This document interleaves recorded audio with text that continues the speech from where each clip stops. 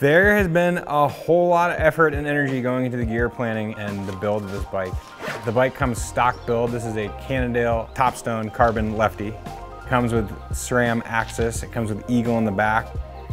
The bike is tricked out and awesome as is, and then I put a few finishing touches on it. Put a SRAM power meter on it.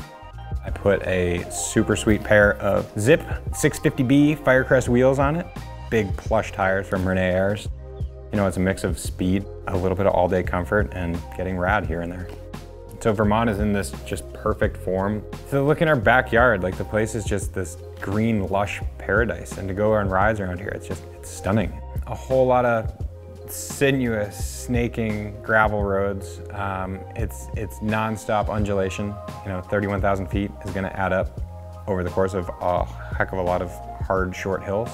We're largely staying rural, so you know it's going to be out there. We're going to be away from a whole lot of downtowns, and not that many downtowns exist in the state. It's freaking beautiful.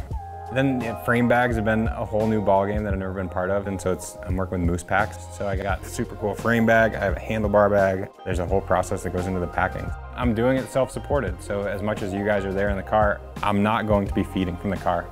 And then you know you got to consider things that I've never had to really consider before, like I am bringing a trowel and toilet paper because what happens when I need to take a poop?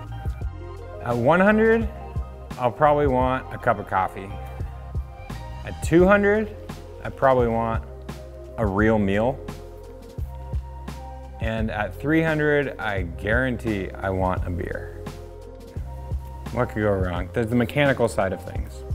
Lights, you know, I'm anticipating my lights are gonna work. It's not necessarily going wrong if it takes way longer than expected. I wouldn't be overly stoked because I do want to get it done. I want to arrive and have a beer at beer o'clock, and I don't really want beer o'clock to be 2 a.m. the next day. You know, the bike that I brought was perfect for the job, and to be honest, I thought I was bringing a cannon to a gunfight from the very get-go. I'm like, my goodness, thank God I have these big tires. Thank gosh I have the Lefty, the Kingpin. I mean, like, it made a really supple ride over a pretty rough route. So expect a whole lot of everything out there.